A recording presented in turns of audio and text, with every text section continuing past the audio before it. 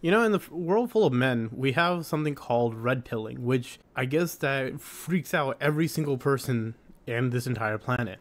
And honestly, I already made a video talking about the death of red pill because I really think it's just dying out anyways. Interestingly enough, Pokimane has something to say about that. Yes, unfortunately, we are talking about Pokimane. Now, what's her brain dead take on it? Of course, she thinks that, red pilling people are danger to society and all that stuff. Blah blah blah. Booga wooga wooga. That's her boogeyman scare. Like booga wooga wooga. Watch out for the men. Booga wooga wooga. Look, rice fields are scary.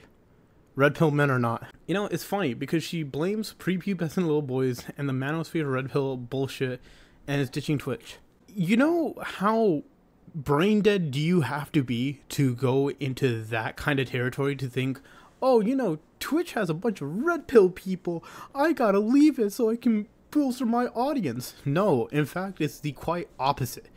YouTube has a giant red pill kind of like category. You can find so many people. I say YouTube and Kick are the two platforms where you'll find all the red pill audiences you could ever want. Twitch does not. If I were to go ahead and stream my screen on YouTube and just look up twitch.tv, I would immediately get age gated. I'm not joking. I will get age gated. Twitch has just become the second coming of Pornhub, right? Like how there was a second coming of Jesus, there's a second coming of Pornhub. And it's called twitch.tv, where you find a bunch of female streamers with their or their ass hanging out. Look, there are certain words I cannot say without getting age gated, man. But with that being said, I find that laughable and hilarious. Look, if you want to avoid the red pill audience, get off the internet. That's all I have to say. There are people that are going to make fun of you. There are people that are going to go ahead and you don't like the red pill audience. I could care less. Honestly, if you don't want the red pill audience, then, it is what it is. But you are being retarded here. That's like me saying, I don't want to surround myself with porn content. Hence, I'm going to go over to Pornhub. What do you mean?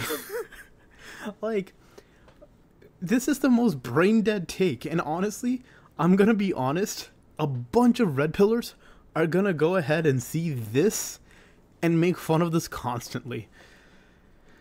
Pokimane is not doing herself a favor. I'm going to be honest. Look, you want female viewers, good for you. You want to do that while going ahead and destroying your male viewership? To be honest, maybe the people that like Pokimane on the Twitch side that are men might like that. They might be masochists that just want to get stomped on. Look, you do you. Your kink is your kink. But look, it ain't helping you out here on YouTube. That's for damn sure. You'll be killing your audience before you come to YouTube. Especially anything that would give you any leg up.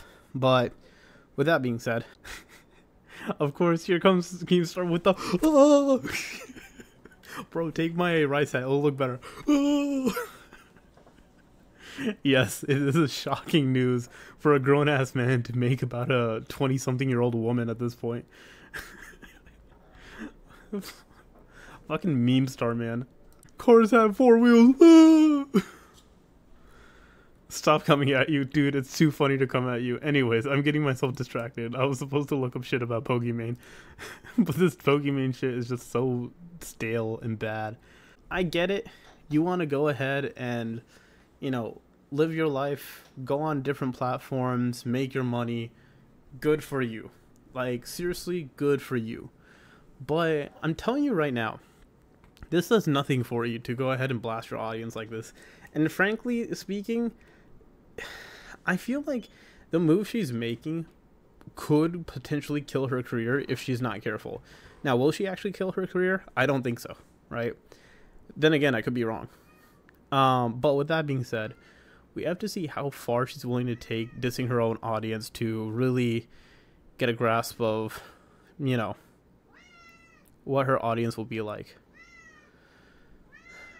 Anyways, with that being said, and with my cat screaming in the background, this has been me, the most practical of Asians, or the practical Asian. It's there in the name.